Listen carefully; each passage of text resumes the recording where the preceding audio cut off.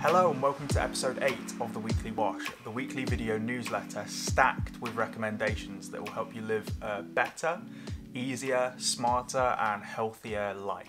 I obviously jinxed myself last week because I was really struggling with filming in the heat. It was like 30 degrees and I said it was really uncomfortable to film this video, but hopefully next week it will be a lot more comfortable.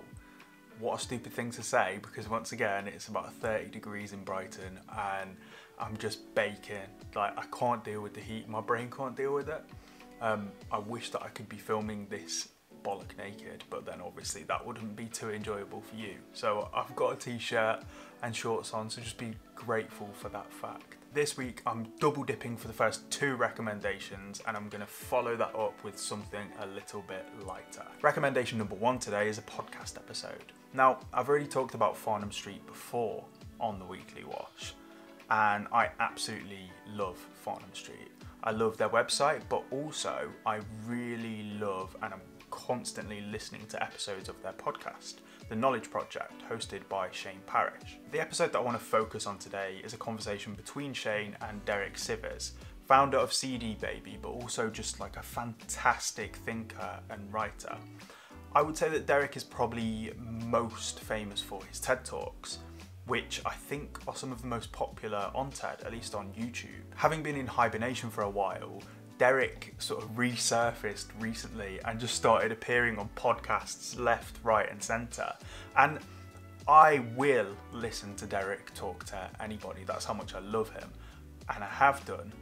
But within about 15 minutes of listening to the Knowledge Project episode, I came to the realisation that Shane was the perfect conversational partner for Derek. In the episode, the two of them covered like a really wide range of topics, including reverting to first principles to make smarter decisions, the importance of executing on your ideas, no matter how good they are, and the fact that execution might even be more important than the ideas themselves.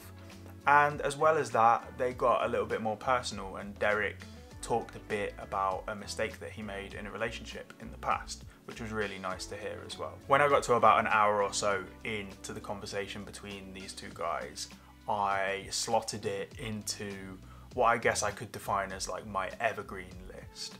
And what I mean by that is the collection of media that I will listen to over and over and over again, just trying to really squeeze every last drop of wisdom out of it. And I think I might go as far to say that I can guarantee that if you listen to this episode, then you're going to gain at least one insight, no matter how small, but at least one insight that's going to alter how you think. And now we find ourselves at recommendation number 2. And at the beginning of the episode I said that I was double dipping, but actually what I'm doing is I'm double Dereking, because the second recommendation is of an article that Derek Sivers wrote that's on his website, and that article is called Where to Find the Hours to Make It Happen. The general suggestion of the article is that, contrary to our own beliefs often, most of us do actually have the time that we need to achieve the things that we want to achieve, but we're using that time for comfort.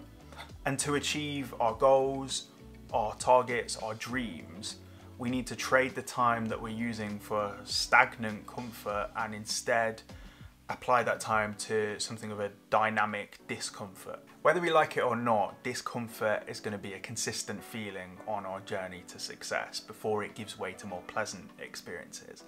And I know that may sound a little bit sadomasochistic, but the truth is that discomfort is inherent in the process of learning.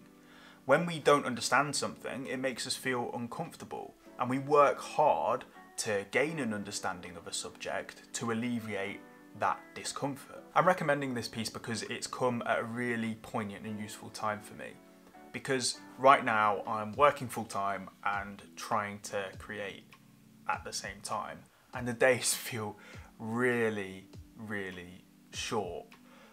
But it's not that the hours aren't there, it's just that I'm doing a really poor job of allocating them. Anyway, don't take my word for it, Derek's piece does a way better job of explaining this idea, and it actually somehow manages to cover a few other topics as well, which is pretty impressive because it's a really short piece.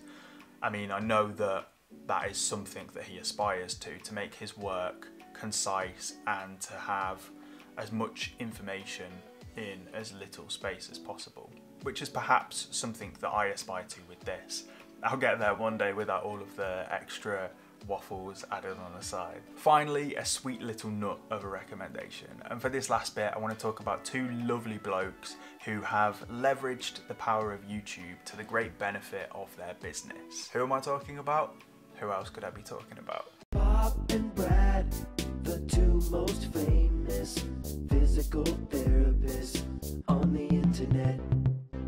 Bob and Brad are two physical therapists that create videos with tips, exercises and explanations that help people to understand and tackle any physical issues they've been experiencing. What I like about them is that they both seem absolutely lovely and they're always making dad jokes with each other, which is great.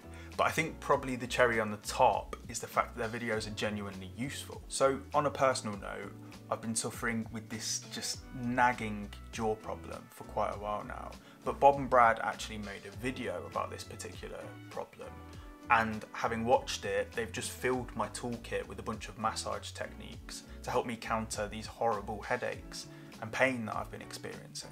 I mean, life's funky, man. Our bodies are just like slowly falling apart year by year, but Bob and Brad do a great job of giving us an idea of how we can slow down that deterioration and treat the ever increasing pains of physical existence. So with that happy note, we've arrived at the finish line. As always, all of the links will be in the description below. They'll also be on my website. Check out my website, it's jackinthewash.com. You'll find a bunch of my writing on there, some book recommendations, some film recommendations, all of the back catalogue of the weekly wash. I hope that you found some value in this episode. I'm sure there's some in there somewhere. Have a lovely week, stay healthy, take care, bye bye.